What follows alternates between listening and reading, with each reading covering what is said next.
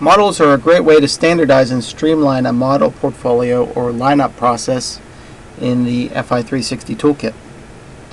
To access the global model area of the toolkit, we can click on the My Models link on the menu bar, or click on the pie chart on the main Tools menu page.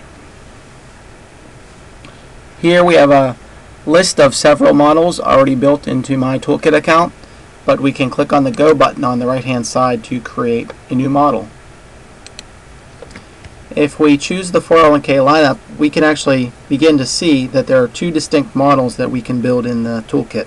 One is a 401k lineup, which we'll talk about in just a second, and then the other is a more traditional portfolio model where you're defining a strategic allocation. Let's talk about the 401k lineup first by building a new one.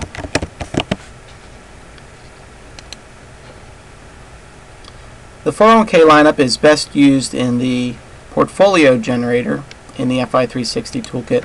This helps you to standardize and define the way that a 401k lineup may be used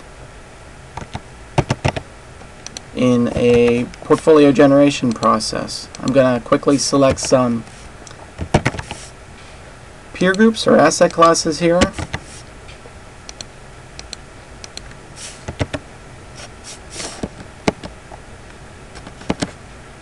And build my 401k lineup. Again, your lineup may have a few more options, but this is my basic lineup for a 401k.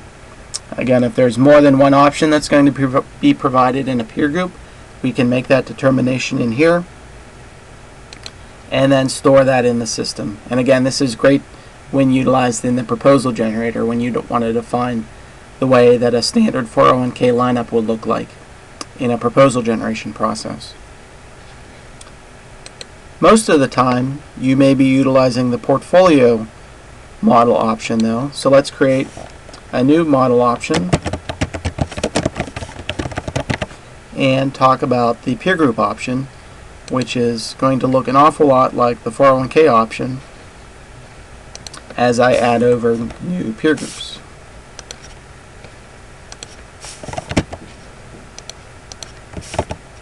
As I begin to add these over, we'll see that in addition to simply selecting the peer groups now and changing the number of investments if we need to, we are also defining a strategic allocation for these investments. This is going to be used in several different areas of the toolkit, and we'll see that in a future tutorial. We can define the strategic allocation. We can also define the lower and upper rebalancing limits. We can do that manually here on the page, but we can use this option down here to automatically set the lower and upper rebalancing limits. I'm going to choose a 5% change between the lower and upper against the strategic allocation. And then I can store this information in the toolkit to be used as a global model. The last option that we have is the the asset allocation optimizer, and we can use the optimizer to quickly build a diverse portfolio using the sampled efficiency process. By choosing my optimizer option, I can click on the create button. I can quickly go into the asset allocation optimizer, and then using the resampled efficient frontier, I can select a model that has the right risk and return characteristics. Say, for example, I want one that is about 6.5% annualized return. The resampled efficiency process is going to automatically select the asset classes.